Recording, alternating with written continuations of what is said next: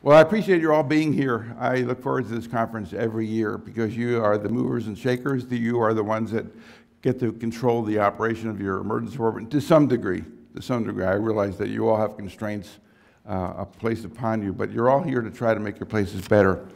And the majority of this conferences will be about trying to do things more efficiently. And with the focus is not really on clinical medicine, except now. There's one talk on clinical medicine that really points out the opportunities for us to do narrow variability. And so one of the things I want to do is show you what the variability is, just by some examples. So this book, like if you want to make the pot roast, you got a company coming over. It's a kind of important company coming over. You want to make sure the pot roast is right. What do? You go to this book. You know, there's no experimentation. There's no trial and error. You go to the book. And so in many ways, cookbook medicine is kind of got the characteristics of going to a book. I'm going to get the outcomes that I want. So 75 million of these things are out there. Most of you or your parents have Betty Crocker cookbook.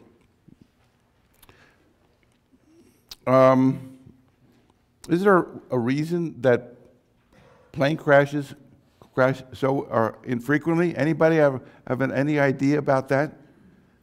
It's called cookbook flying. They have a checklist, and they use the checklist every time.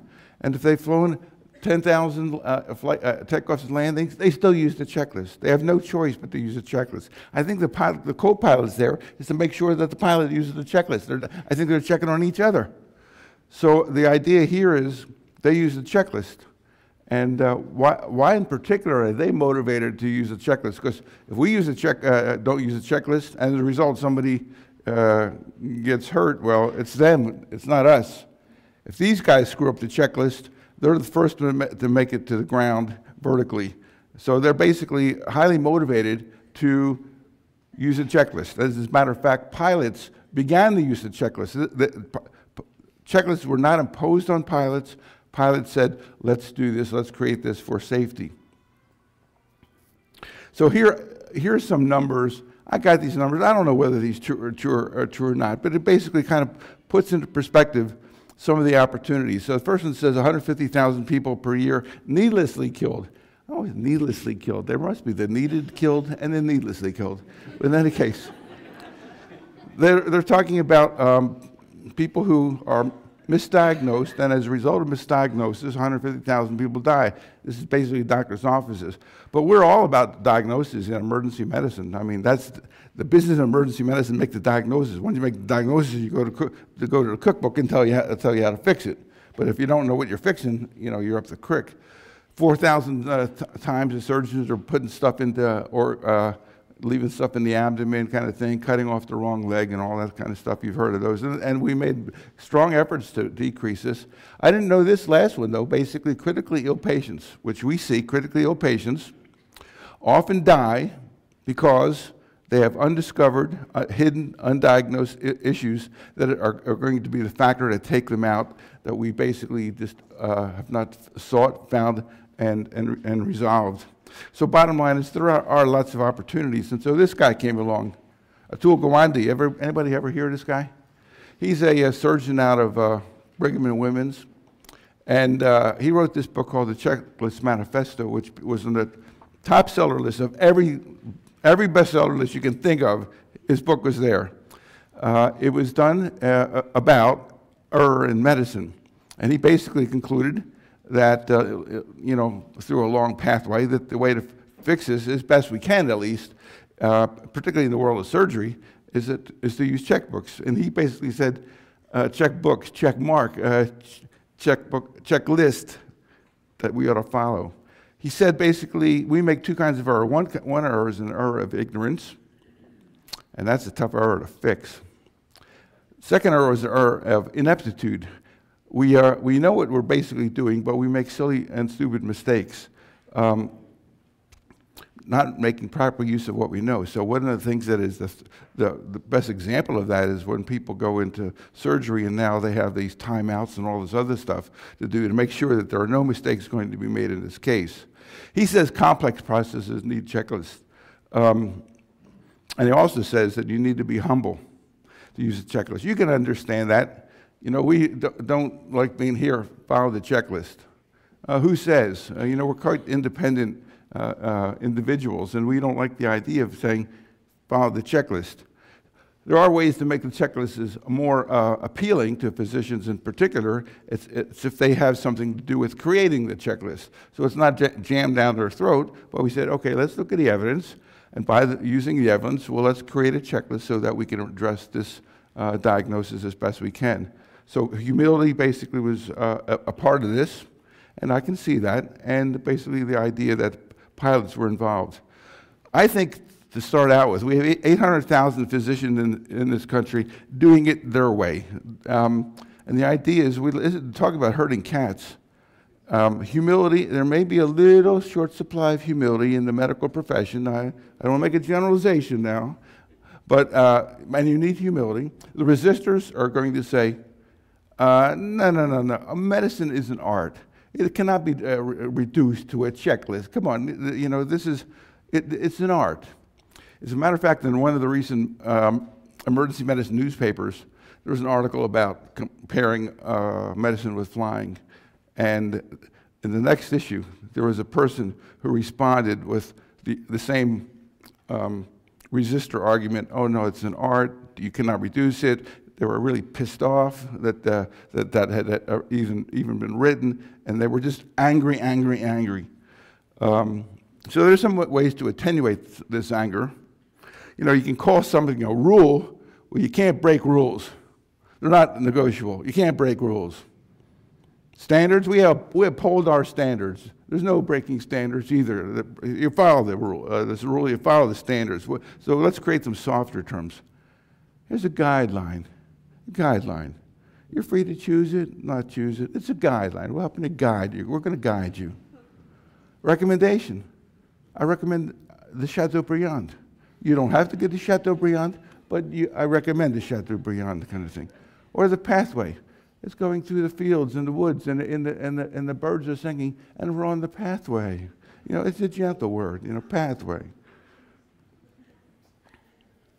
Here's one of the things that came out a long time ago about this timeout. So I had an arthroscopy a couple of months ago, and basically they do this. They don't want to make any mistakes. So they ask you your name. Then they verify that your name is on the name brand kind of thing. And then they basically say, what knee is your problem with? And they say that knee. And then the surgery guy comes over and says, I think it's the right knee. And they look at the x-ray and they make a mark, hopefully on the correct knee. But they go through this very rigidly, and it is a checklist process, and there's no variation from it. It can be a little silly, though, because this idea of we're going to do something universally throughout the hospital. We're all going to, when there's procedures, we're going to do the timeout. But, you know, in the emergency department, some of the procedures really are not complex. For complex procedures, checklists are great, but the idea of a timeout for, you go in the room, are you the patient with a 3-inch laceration on the face? Let me check your name band. Yeah. Oh yeah. I guess that's you. And you see this going on down there. It's like it's silly. It's stupid. Are you the one with the dislocated shoulder? You know. And they do the same thing with medications. You know, it probably takes 15 minutes to get an aspirin to do all these things that are required.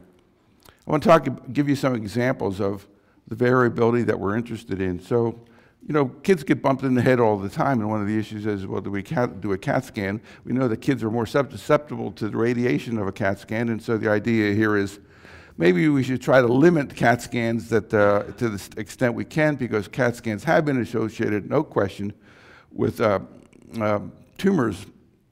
So they've come up with these rules, guidelines, you know, standards, whatever you want to call them. Basically, guidelines are probably the best.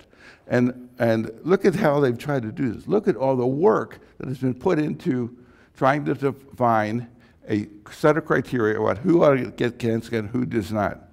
PCARN, 42,000 kids were involved in the PCARN investigations. The CATCH trial, 3,800. You can do that on 1 foot, 3,800 patients. The Chalice trial is part of a British endeavor, 23,000 patients, all to answer the question, what kids don't have to have a CAT scan when they bump their head? A lot of work has gone into there, a lot of expense. They've all been validated. PCARN is probably the best of the best. Well, here's a study published in the Journal of Pediatrics in 2014, 25 large EDs. And basically, these are teaching hospitals, urban teaching type places. They looked at 42,000 kids. And in one emergency department, 19% of the kids who bumped their head got a CAT scan. And in another emergency department, 69% of the kids who bumped their head got a CAT scan. 19, 69. And every possible reason between why one was different was looked at, and it was canceled. It wasn't because one hospital had more head trauma than the other. There was no way that you could figure out why that occurred. I think it occurred because it was a culture at the 69% hospital. Oh yeah, we always get CAT scans. You can never be too safe. You know, I don't want to be sued. At the 19%, lean and mean. The fact of the matter is, you can't use lawsuits to determine basically what is the optimal pathway, since the lawsuits in emergency medicine are so rare. So the idea here basically is huge variation. Now, this is an art of some degree, sure, I agree that, and not everybody's the same, but 20%, 70%, 20%, this needs to be fixed. But you only can fix this if you have the data. And the emergency department benchmarking alliance is about getting the data. This is how you get the data. There's a community hospital study there, 1,007 kids who bumped their head. 2 of them had intracranial injuries, none of them required surgery, so 2 out of 1,000. So 998 kids are getting a CAT scan of their head, getting their 5 or 10 millisieverts. And one of the other things about it is that radiation to the head has been shown to decrease your mental acuity. It means it makes you dumber. That's a way, I wouldn't explain it that way to mom, but that's one of the risks, and most people don't know that risk. They're basically aware that, well, we can get cancer kind of thing, or it costs a lot of money for this CAT scan machine. But mental issues have clearly been demonstrated comparing radiation from hemangiomas on the face and the same amount of radiation for head CT evaluations. Here's ones that are, you have to pick out things that are where there are consequences. So PEs have consequences. We know that people can die from a PE. We also know that there is a CT pulmonary angiogram where you inject dye. There may be some risk in that dye for the kidneys. And there's the cost involved, kind of thing. So the PIOPED study, which is a monster study, came out and said, here's the way you ought to evaluate somebody who has a PE. You do 3 things. Number 1, you rank what is the likelihood of them having a PE clinically, low, intermediate, high. And if you don't feel that you're comfortable doing that yourself, there's the Wells rules, the modified Geneva scores, all of these other kinds of things that'll help you determine low, medium, and high. Vast majority of people are low. So after you're determined that this person is low risk for PE, you do a D-dimer. The D-dimer test is about clots that are dissolving, the PE clot and specifically here. So the D-dimer is done. The D-dimer is negative. The patient goes home. Low risk, negative D-dimer, they go home. We won't talk about the other 2, just to keep it simple for the sake of the illustration.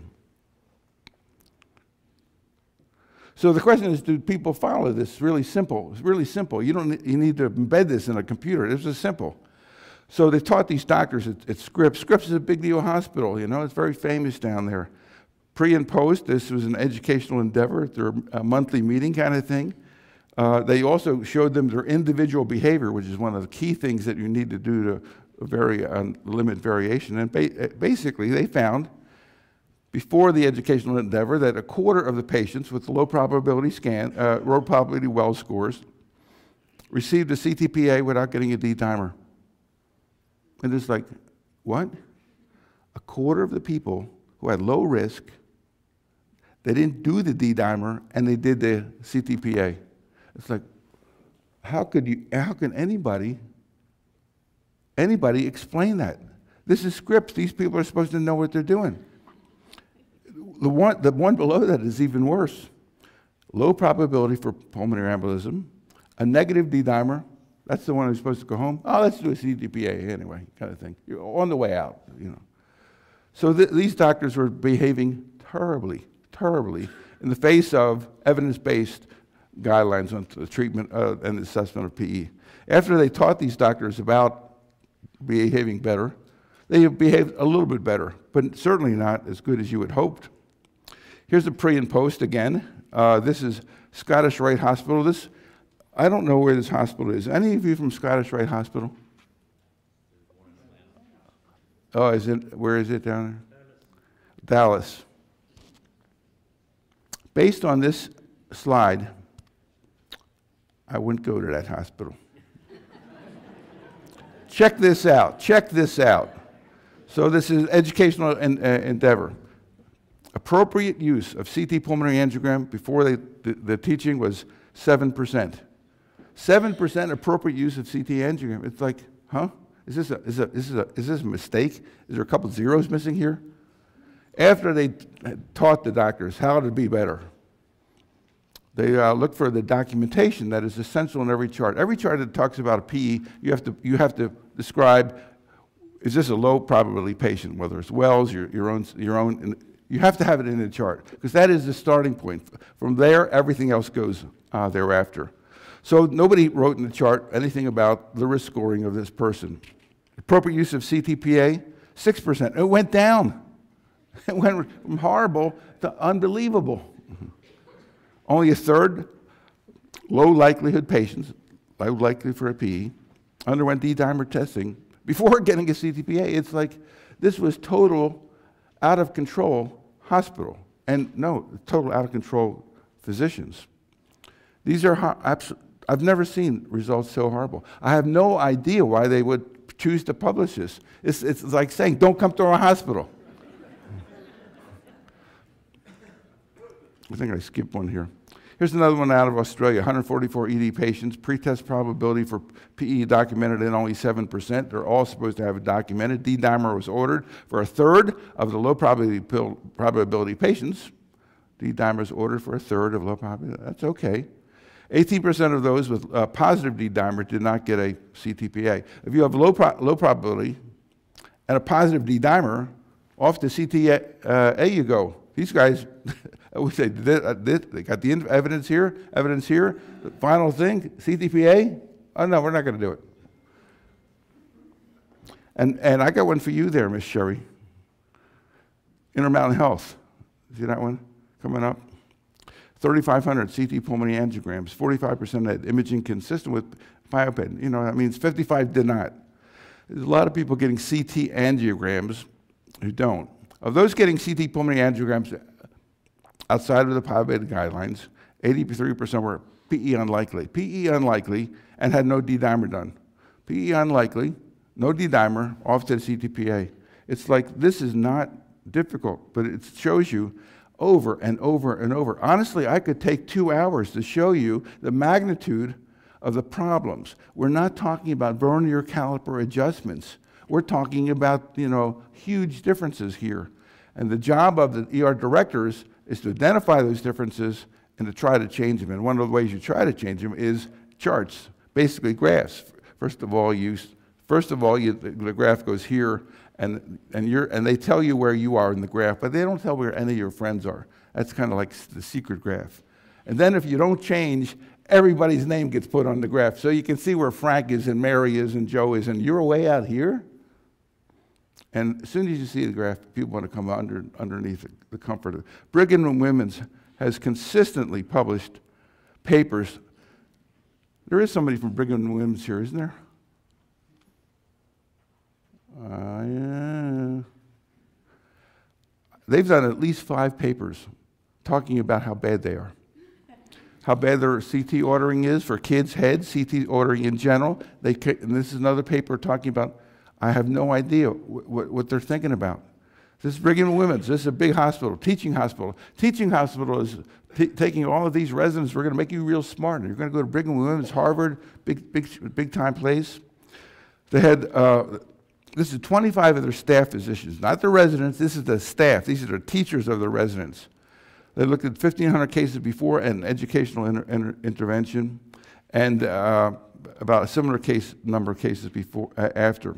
And they embedded into their CPOE system clinical decision support to help them make the very complex decisions that I just went through.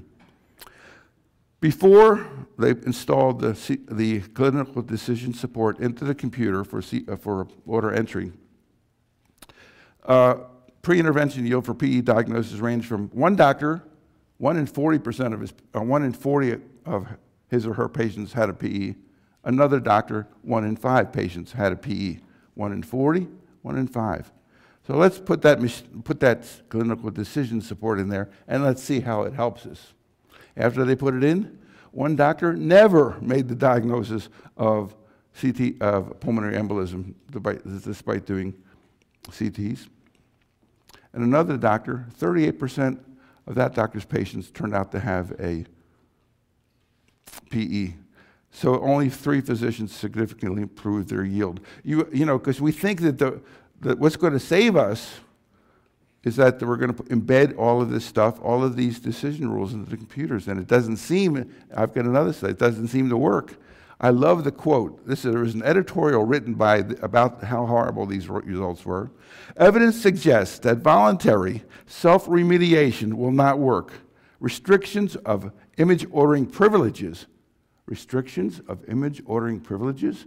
Doctor, you're not allowed to order CTPA unless you talk to somebody else? Restriction of image ordering privileges needs to be on the table as a potential policy to clue in the clueless. Clue in the clueless. I mean, these are not mincing any words here. Mr. Smith, Dr. Smith, you're not allowed to order any more ankle x-rays. I'm sorry, we got to get that checked out first before you can do that. I think this is the last one. 5 hospital system, 250,000 patients. They looked at ways to decrease utilization of the CT for C-spines, brains, and PEs. This is, again, CPOE. Inside, the instructions embedded into the CPOE, so while you're ordering, it's going to ask you questions to guide you through these pathways. No change was made in the CT ordering at all by this system, no change. Well, you could have said, well, maybe these guys are really good, and so we don't need to have any change. No, not so fast. Catch this. High prior CTPA users, they decreased their usage by 1/4. Hey, that's pretty good. High users went down by 1/4. Low users went up by 46%. Low users, we're going to increase by 46%. We're going to fix this. We got a nice number here. How do we get that nice number? We got high user down, low user up. Why should we not say, let's look at the low user and find out what the low user utilizer is doing, how their results are they getting sued, are they missing anything, and try to emulate the low user. Average is called average. There was an initiative a long time ago, maybe 20, 25 years ago, where the federal government was going to develop guidelines to a whole variety of topics. And the first topic it picked was low back pain, because the literature is just so full of basic wrong stuff about what you ought to do. And so the idea was, don't get too many x-rays, don't, you know, only short period of bed rest, muscle relaxers aren't, and early ambulation, all kinds of things that the literature shows works. The American Academy of Orthopedic Surgeons found out that the government was doing this. It wasn't the government. The government brought together all these smart people, who, you know, who these researchers and all the data. They were just kind of the engine by which it was happening. And the American Academy of Orthopedic Surgeons shut down the entire process. They said, can't be having the government be writing guidelines regarding back pain. And they went to their friends in Congress, and they shut it down. And so this endeavor to write guidelines based on evidence and learned people coming together under the auspices of the government just failed. So now this clearinghouse basically collects guidelines. They got 1,453 guidelines. Probably a lot of them are duplicates. Britain has the NICE guidelines, like NICE, I forget what that means, but they have guidelines that they have developed for their health system on just about everything known to man. And the fact is that we could do this relatively easy because we have the thing called the Cochrane collaboration, where the Cochrane folks get together and answer a very discrete question. Is it a problem to give somebody a bottle of tetracaine to take home with them after they have a corneal abrasion? And the answer is, as best we know from the evidence that's there, is they can take the bottle with them. So if you put all that together, you come up with very evidence-based answers to a lot of questions. There's a lot of ways that guidelines can make problems. I don't want to go through specifically here. Guidelines can be very, very, very problematic in terms of they're not done properly, they're not done frequently enough, there's biases in terms of the guidelines, they take the same data, come up with different answers, there's all kinds of ways. And so the people have come up with ways to write guidelines that are very, very rigid in terms of, if you want to write a guideline, here's what you need to do.